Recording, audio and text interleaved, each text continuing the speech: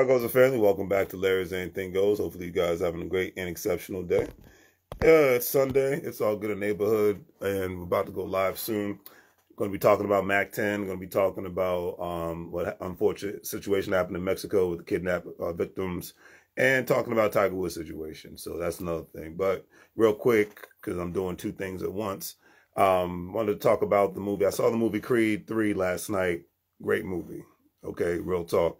And like I said, I will tell you, and if anybody who knows me, I am not a movie buff. Why? Because to me, in the last 10 years, a lot of movies just have not been that great. You know, if I could just be honest, a lot of movies have just, because I'm not a superhero fan guy.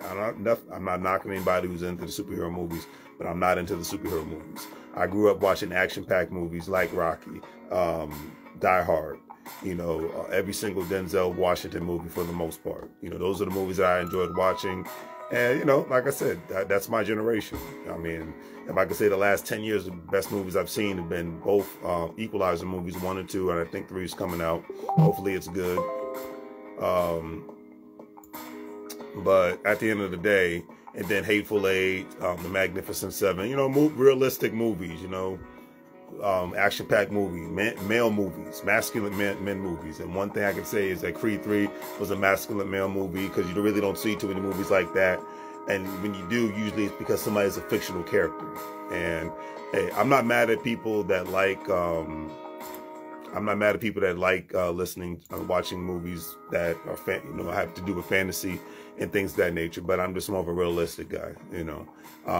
So because Creed 3 was entertaining, 1, and then 2, Creed 3, the storyline was still impeccable, falling in line with Rocky, all the Rocky movies, and Apollo Creed, you know, obviously because Michael B. Jordan played Creed's son, and then the individual who, and let me look his name up real quick, because I'm bad with names, but then the individual who played the opponent of Creed, not Apollo Creed, but Creed, Michael B. Jordan's character, cast of Creed, there it is. He was on point, and I love the fact that how the movie, Jonathan Majors, yeah, Michael B. Jordan plays Adonis Creed. All right, cool. But Michael B. Jordan and Jonathan Majors, who played the opponent within the movie, I'm not giving that movie away. I'm just saying, one thing I loved about Jonathan Majors is he's actually from Los Angeles, California, the Santa Barbara area.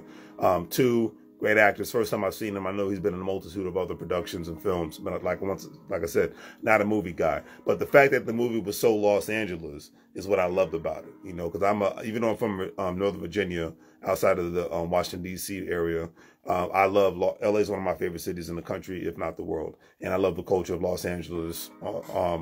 On all aspects of it. You see, I got the Crenshaw hat on. Rest in peace, Nipsey Hussle.